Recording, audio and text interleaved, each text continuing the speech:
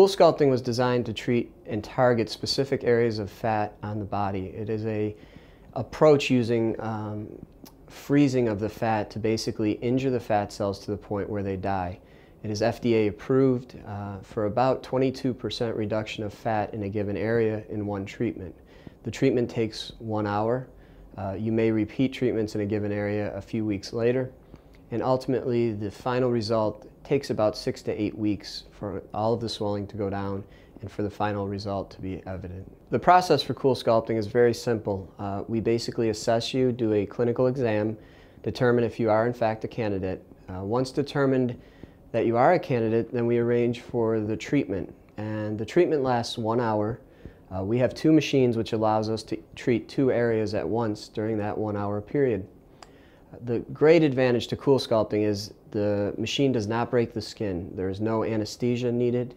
There is no risk with infection.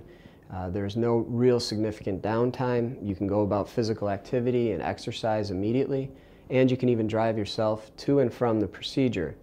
These are all quite different than if you were to undergo a surgical procedure. CoolSculpting, I believe, is very safe, and it's one of the few procedures that is FDA approved for specific removal of fat using a freezing technique.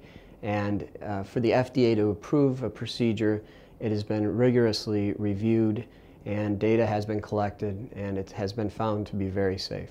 The average patient can expect about a 22% reduction in fat in the area being treated with one treatment. It does take about 8 weeks to see that full reduction. In some patients it may be more, but on average 22% is the targeted result.